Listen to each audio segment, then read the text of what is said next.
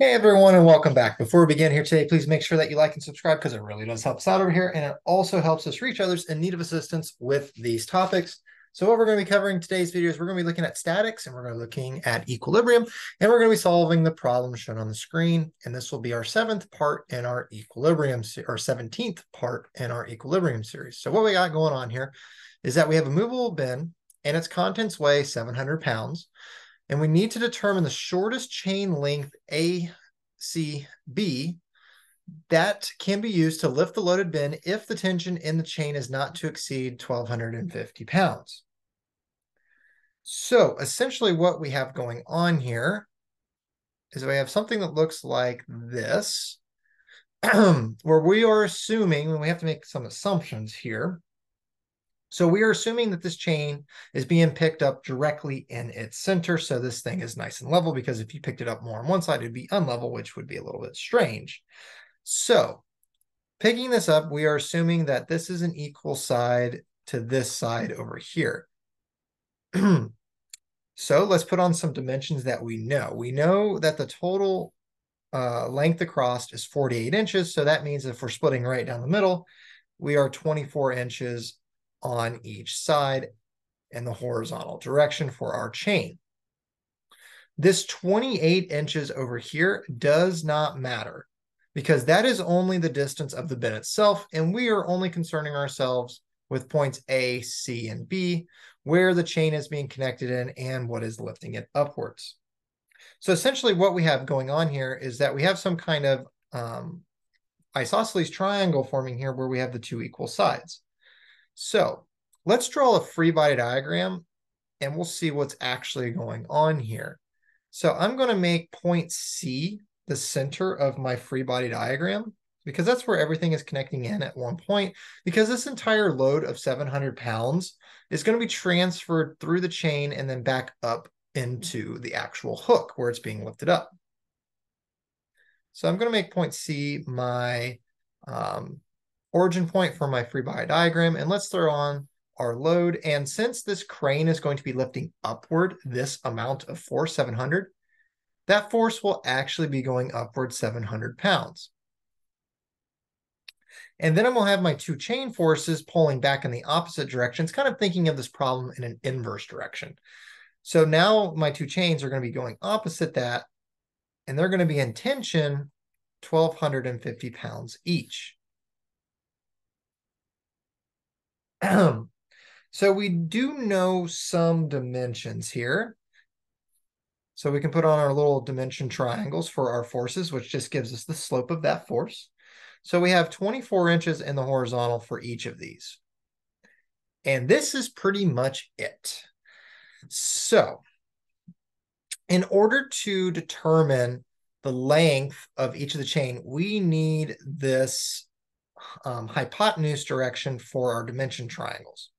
We need the overall ratio of these dimension triangles. Well, if we were to draw out that dimension triangle, make it a little bit larger here, we would have 24 inches up here, an unknown vertical direction, and this H, which just get rid of this H is what I'm looking for one of my portions of the chain, and I would multiply that by 2 to get the full chain length. Well, not knowing the angle in which the chain is at and not knowing any of the other dimensions, this is where you have to use a little bit of a trick to get this problem to work.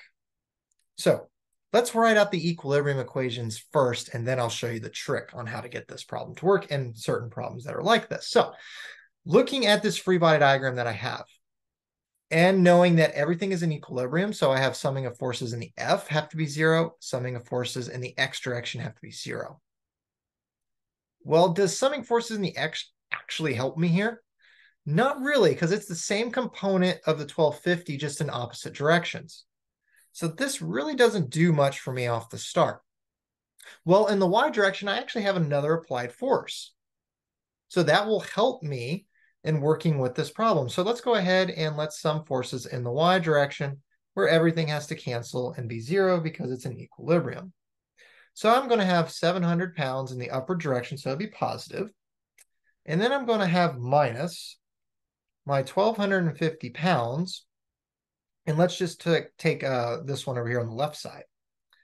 Well, what I'm going to do is I'm going to just throw on an angle here. And let's just call that theta. And let's just call this one over here beta off of the x-axis. So looking at my left 1250, it will have a component in the downward direction because it's going down into the left. So each of these are going to have components in the downward direction. So it'll be negative. And this one will be sine of theta. And this one over here will also be minus 1250 pounds, and it will be sine of beta.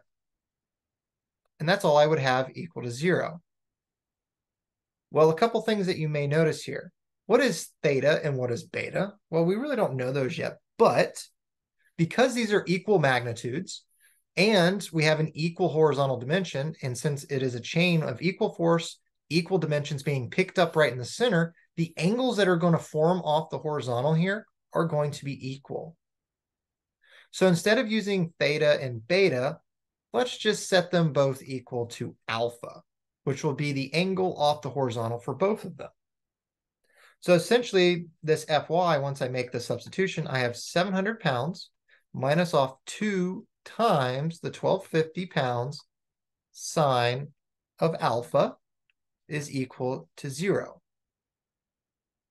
Well, we could solve this for alpha and then get an angle and get a value for alpha, but let's go ahead and work it in terms of my actual answer I'm looking for, which is the height or my hypotenuse of my dimension triangle, which is half the length of my chain.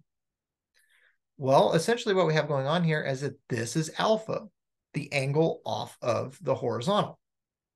Well, since this is a right triangle and always will be for the dimensions in the x and y, well, what is the cosine of alpha equal to? Well, that is equal to my 24 inches over my hypotenuse side, which is what I'm looking for. Well, let's rearrange for alpha, and it'll just be cosine inverse of 24 over h. Okay, so now I have something in terms of what I'm looking for, which is my hypotenuse side, which is half the length of my chain.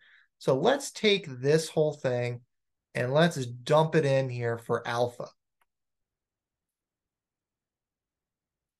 So rewriting this Fy equation one more time, we end up with 700 pounds minus off 2 times 1,250 pounds times the sine of the cosine inverse of 24 over h, where h is half my chain length, which is what I'm looking for. Okay, so now we can actually solve this equation, just have to do some algebra to get to that point. So let's do some algebra. We'll take the 700 to the opposite side, and then we'll take the 2 times the 1250 to the opposite side as well. So what we end up with is sine cosine inverse of 24 over h is equal to my 700 divided by 2 times my 1250, which gives me 2,500. The minus signs and everything will disappear here. And then I end up with this being 0.28. So moving on forward here,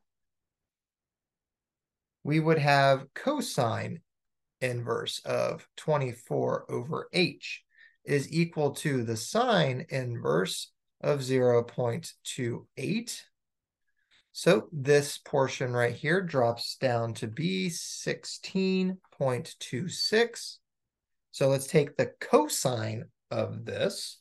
So I end up with 24 over h equals the cosine of 16.26.